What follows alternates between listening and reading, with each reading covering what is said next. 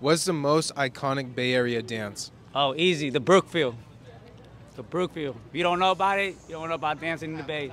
What's the most iconic Bay Area dance? I ain't gonna lie, you damn near could say the bird by Mac J, bro. Some people be like super stiff and try to do the bird. You gotta be like a nerd, throw your glasses on.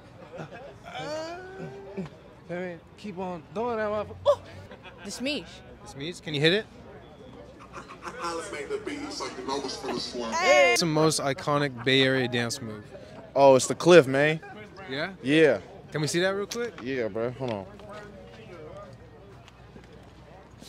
Something out of the early 70s called the swoop, The swoop? coming out of Castlemont High School. So that's it. So they kind of do it both sides. Uh-huh.